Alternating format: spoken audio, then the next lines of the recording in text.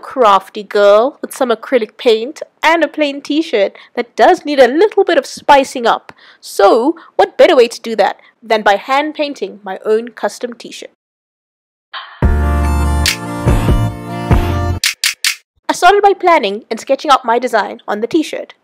I wanted something on the back and front of mine. I was going for a small graphic on the upper front pocketish region and then a main piece, big and bold and centered on the back.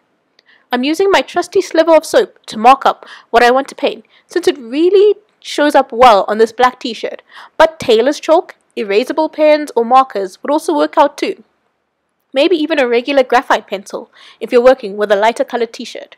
For the larger graphic on the back, since I'm drawing out my design rather than printing it out and tracing it, which you could totally do instead, I got the image that I wanted to use and with the help of some drawing software, I put an overlay grid onto it. Then I measured out a similar grid onto my t-shirt. If you're wondering the specifics of my project, I made my graphic 36 by 36 centimeters, so my grid was composed of 6 by 6 centimeter squares, with 6 squares on each row and column. Now I'm just going to transfer the image, quadrant by quadrant, so that the details are more accurate. If the logo wasn't a dead giveaway, yes, my t-shirt is inspired by Mario's utility jumpsuit from the anime Heavenly Delusion. You try on your t-shirt and make sure that the placement of everything is as you want it before things get permanent with some paint. Hello. Stretching. Once you're happy with your design, you can grab the rest of your supplies for this project. You'll need some material, could be plastic, could be cardboard or thick paper, something to put inside of your t-shirt to stop the paint from bleeding through both layers and staining the other side when you're painting one of the sides. I just used this thick sketchbook. Yes, it's covered in newspaper because I'm jazzy like that. I'm going to go ahead and put that inside of my t-shirt right now before I forget. There we go. Obviously, you've got to have some paintbrushes. Doesn't need to be anything too fancy though. Grab your acrylic paint too. I'll be using white for my design. And the secret ingredient, conditioner. I've also just got a container to mix all of my stuff in and store any leftover paint that I overmix, as well as some warm water. So here's the magic formula that turns regular acrylic paint into basically a fabric paint. Put one generous squirt of conditioner into your container and top it with about an equal part of water.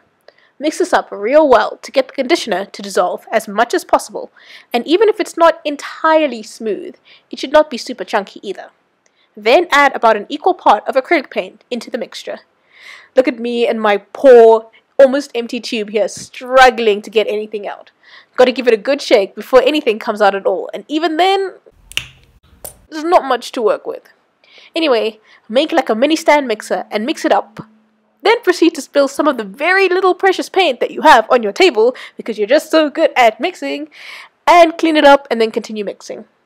Keep going until everything is relatively smooth, and then the painting can begin.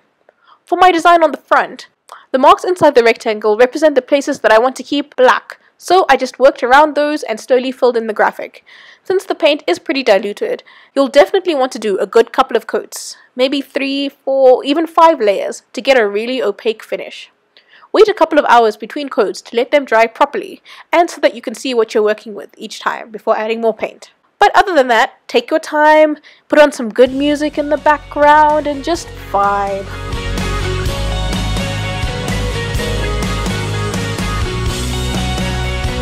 Once you're happy with your paint coverage and everything is dry, use a marker like a fabric marker, clothes marker, permanent marker that matches the color of your t-shirt. Mine's black, obviously, to outline and clean up the edges of your design, using it to correct any mistakes you might have made. Coolio, looking real good. Now you just gotta repeat all of these steps on the back.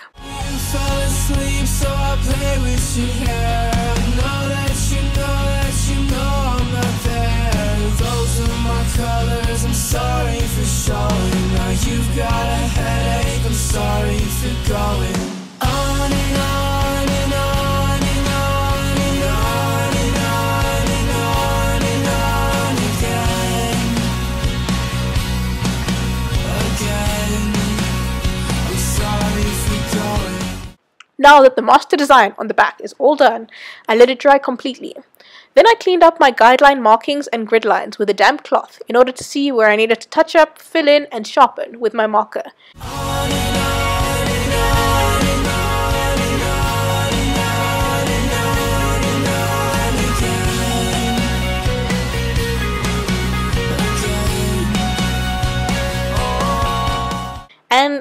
much call it done at this point. However, just to double and triple check that my design will stand the test of multiple washes and wearing it to death, because I already love this shirt so much, I decided to heat set it. I'd recommend doing this too, but it's not mandatory. So I placed a thin piece of fabric or baking paper on top of the painted region, completely covering the graphic you just painted, and iron over it with the heat setting set to match whatever the material of your t-shirt is. Mine's cotton. Place the iron down and go over the design a few times just to seal everything in. There might be a little bit of transfer from the marker or the paint. I had a bit, but otherwise it should be all good. Flip your shirt inside out and then iron over that side too. And that's pretty much it. Let's see how everything turned out in a super cinematic scene that would fit right into Heavenly Delusion. Say, but there's no better way. Just when you think she's gone, she pops up to say hello. And she doesn't wanna let you in, and she doesn't wanna let you go. She reading you like those tarot cards. I told you I don't give it a go. She's got one hand on your heart and a big grip on your throat.